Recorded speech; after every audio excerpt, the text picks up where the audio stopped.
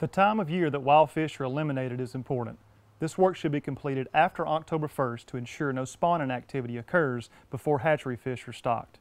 If it's necessary to complete construction of the pond between March and September, allow the valve to remain open until October or drain the pond at this time and treat all potholes and other water with rotenone to eliminate all fish. Before treatment, the pond valve must be closed so that fish will not be killed downstream. Rotenone is the chemical of choice when eliminating wild fish from your pond and from the watershed above it. It commonly comes in two forms, a 5% liquid and a 5% powder. The amount of rotenone to apply will vary widely depending upon the site. Therefore, label instructions should be followed closely regarding application rates.